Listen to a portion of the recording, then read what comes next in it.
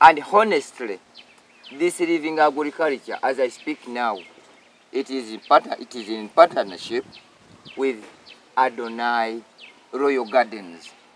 Lwaki tukola n'abantu abeetaaga okukola, tukola n'abantu abalinawo bye bakola, because I would have taken you to Mukono, Jenina fish pond like this.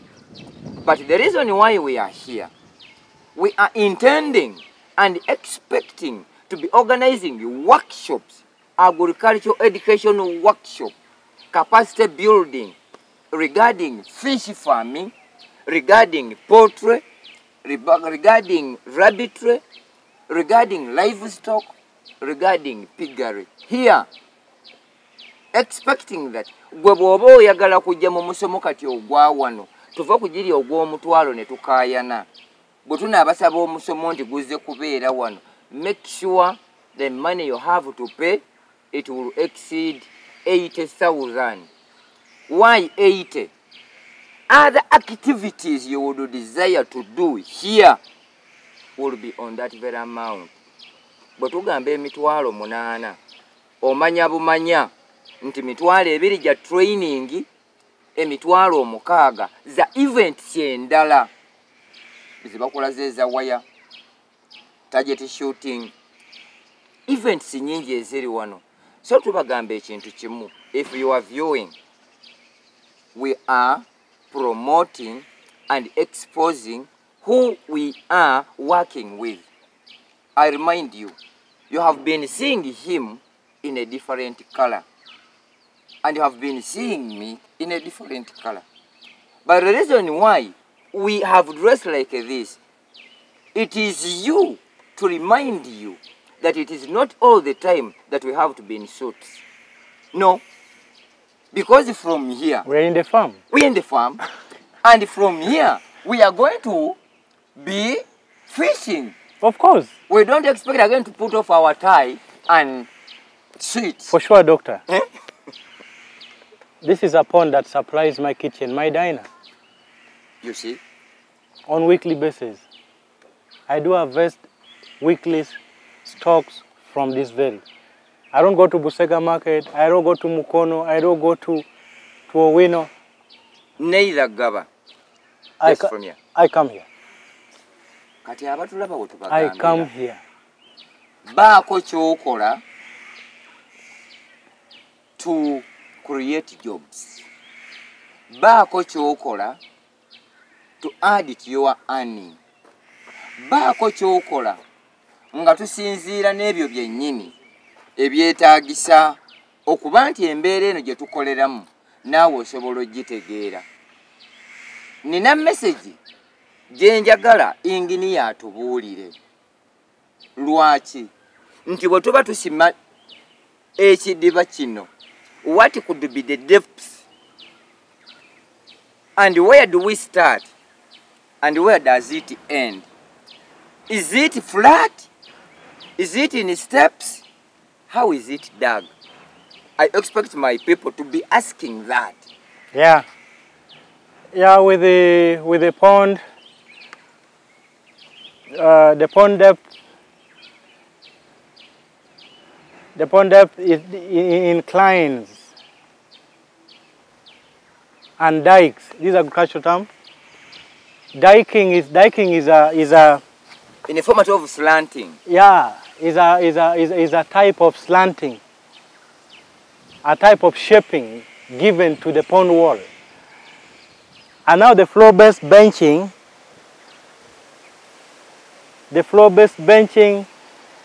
is determined according to the length of the pond and the purpose of that pond. The purpose now is determined by the number of fish the pond will carry, will hold. The depth itself will determine what process will be used for fishing. Will it be a motor boat? Will it be manually? Now in the construction, during the construction process, the depth matters a lot. And all this requires now technically, for one who is willing to do the same business, to come to the office direct, you meet me in person, see my face properly, get to the office, you meet me together with the doctor, we work together. All you need is at hand. The goal you're looking for is at hand. Achieve it as early as it is, so that you may cut the cost of all that you have been going through. Thank you so much, Doctor. Now, I would know, or I would desire, not me, but who is viewing, can you tell them what could be the meters from the level we are seeing to the floor? From the level we are seeing to the floor base of this pond. Yes. From the adjacent ground level where we are. Yes. The total depth is 1.5 meters. 1.5. Yeah, it's 1.5. Oh, I happen to make it 1.5 meters from the adjacent ground level to the total floor base, depending on the space I had. You see how spacious it is? How spacious it is? Meaning, if I had a small piece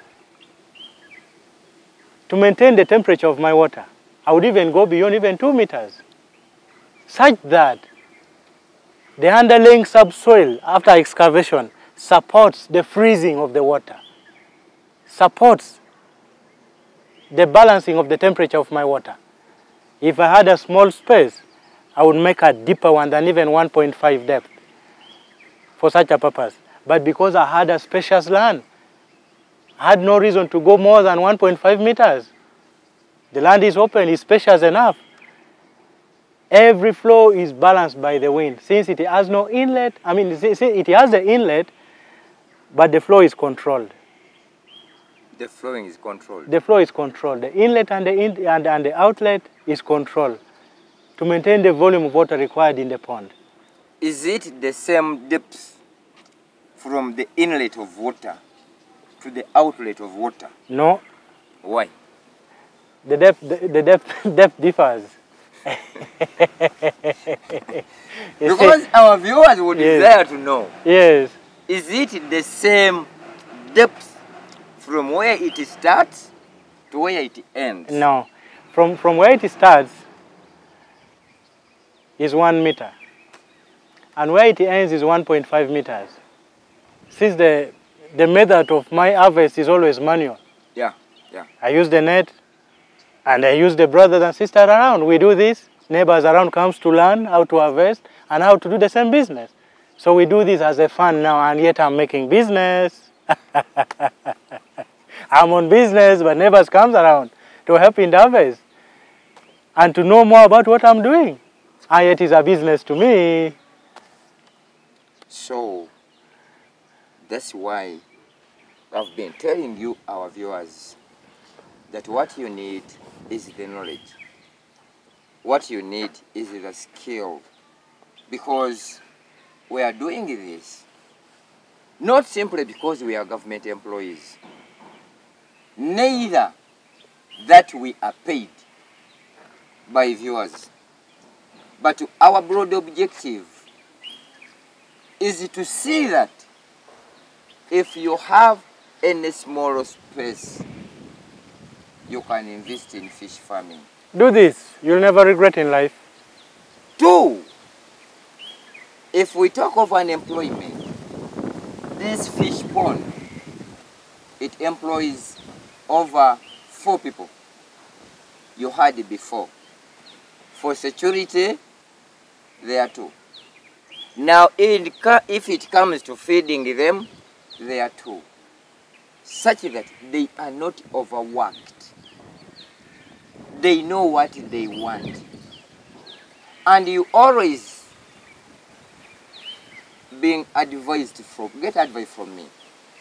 Always use that one who have the heart and who have the interest in what he or she is going to do. I said before, we have 3 types of employment. One, we have that one which is by force. We have that one by chance. And we have that one by choice. If I'm to be interviewing people whom I'm going to employ, I always ask them, what type of employment would you desire to have? Is it by choice? Is it by chance? Is it by force? If you tell me that it is by choice, by chance, you get off my office because you don't know what you want to do. This is the reason why my brother here, instead of being in the office there, we are in this direct sunshine, such that he has the interest and the choice of sharing the knowledge with the viewers of Living Agriculture. I thank you very much. Thank you, Doctor. I would desire to know, how do you feed them? And what type of feeding do you feed them? Of course. You know, every living thing does not survive without food. They must eat. We too must eat, you know.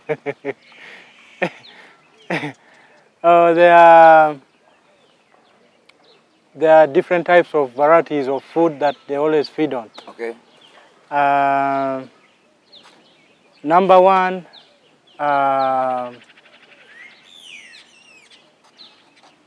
they love greens so much. Greens. Greens so much. You see them here? Yes. And they have been feeding them. Yeah. Mm-hmm. You have been seeing as I was feeding them. The second? Second one is the maize bran.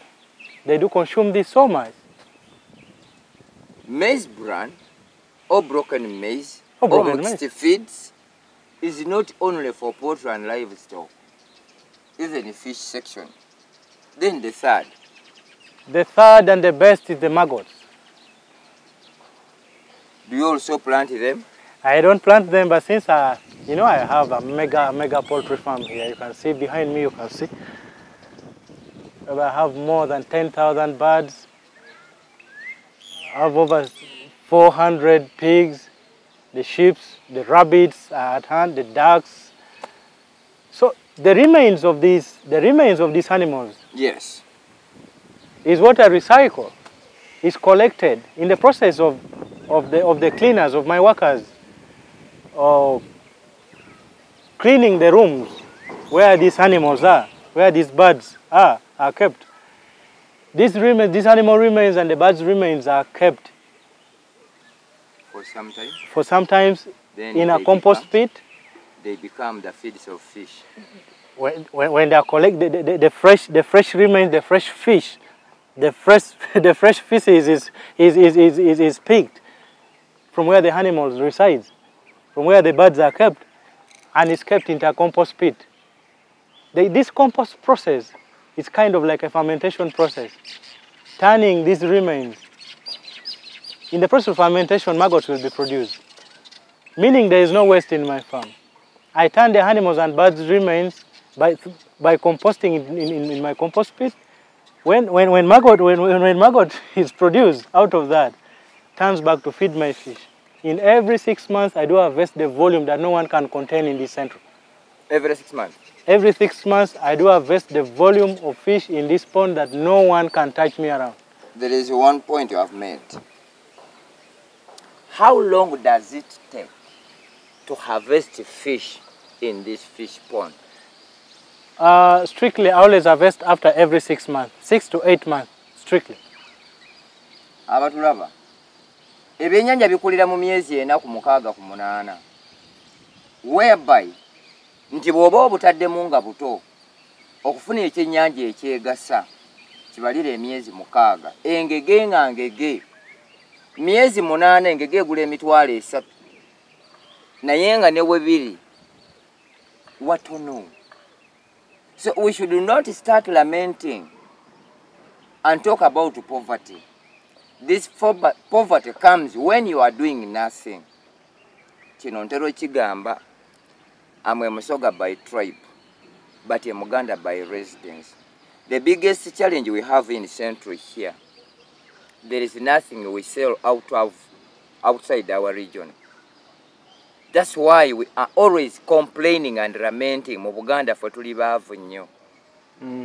But yet most of the swamps, for those who are near these swamps, instead of developing them into such products, they are pouring just water there. I mean soil, constructing houses, not knowing that if we don't protect the environment, honestly speaking, wherever we are going into disaster. Yeah.